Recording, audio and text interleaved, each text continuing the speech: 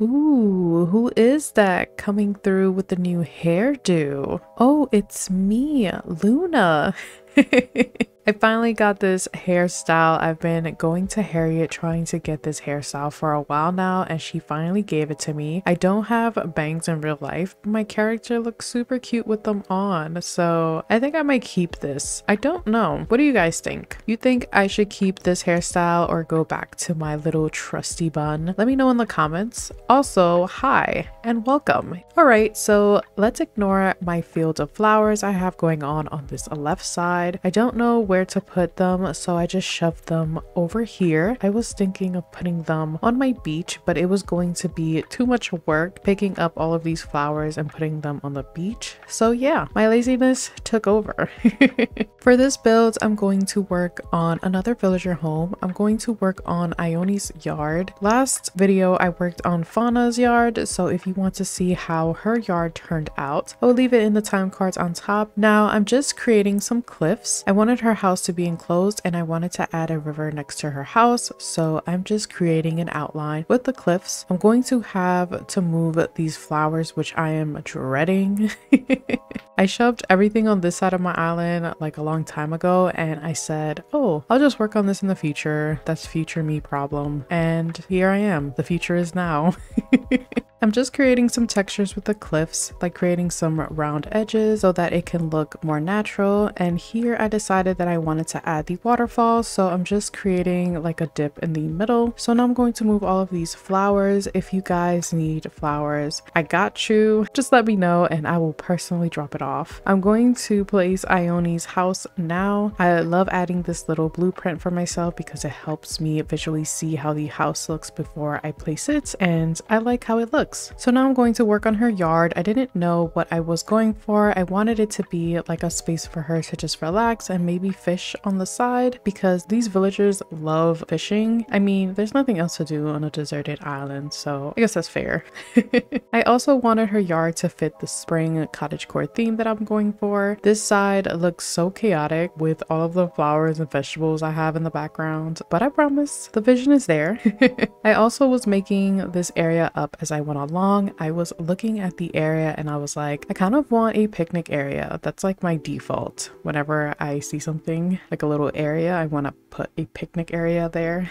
But then I wanted some mushrooms, but then I wanted a bunch of different colored flowers everywhere. So yeah, my mind was all over the place when I was creating this build, but here is what I was talking about. I wanted to create a picnic area for her. I started off with this blanket code. I had this vision of adding a blanket on top of it so it could look like two blankets are on top of each other, but after looking at it, I didn't like it at all. What I did end up doing was adding the green leaf path underneath the blanket so it can look like the blanket is sitting on top of it. So I like this idea better and it ended up looking a lot better than what I was trying to do before. Now for the picnic area, I had no idea what I wanted. At first, I wanted the piano bench as like a little table for the stack of books, and I thought I could push it to the side and then add these cushions to make the area look cute. And then I added this little cute afternoon tea set. I ended up removing the piano bench and the stack of books for this mom cushion and removing these cushions because I felt like I had too many cushions going on, and I replaced them with this fruit basket.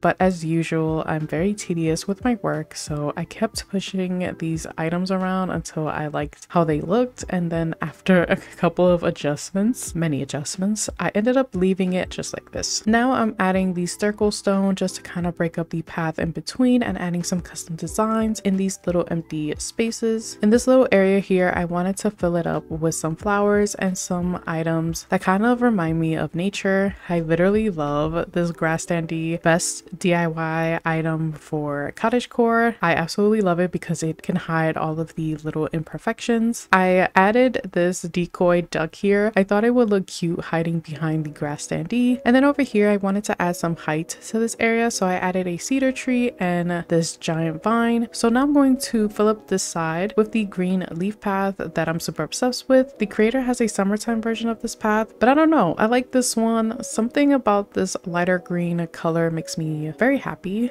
It literally just screams springtime. I like creating little areas under the tree. I don't know, like in real life, it would be nice to just sit under a tree and just read. I also moved the decoy duck over on this side. I thought it would look cute here, hidden behind in the back. Adding my yellow mushroom lamp just to give some light back here. I added this small rug so that I can add Ione's picture here, just to make the area look more natural with this garden rock and glowing moss. For some more greenery, I added this vine bench here so that I can sit down, and then on the left side I added this low table so that I can add some cute little stuff on top. I was trying to make this Casablanca lilies work, but I didn't like how it covered the sugarcane in the back, and then I decided to place them on the right side, and I didn't like it either, so I just scrapped the whole idea and added the scrapbook. I'm just adjusting the river a little bit. I might cover up the left hand side with these cliffs, but we'll see. Then I'm adding this mushlog stool with this monarch butterfly on top and these pink cosmos. Then I decided to go back and start adding some butterfly models. I added this gray purple butterfly on this side, and then on this side I'm going to add the Agrias butterfly model, and then I went back and added this puddle again so that I can add a toy duck this time, just so it can look like a baby duck that ran away from its mommy. Then I wasn't filling the yellow cosmos here, so I changed it to these orange ones, and then I removed the blue wind flowers so that I can add the grass dandy over here instead, filling up this empty space with these blue custom design flowers, and then adding this wedding wand here because it looks like a little cute bouquet of flowers. And then I almost forgot to add Ione's picture, so I added this little log stool and her picture right on top. And with that, we are done with the build. I love how her yard came out. It looks super ready for spring. Also, I time traveled back to cherry blossom season, and I never want to leave.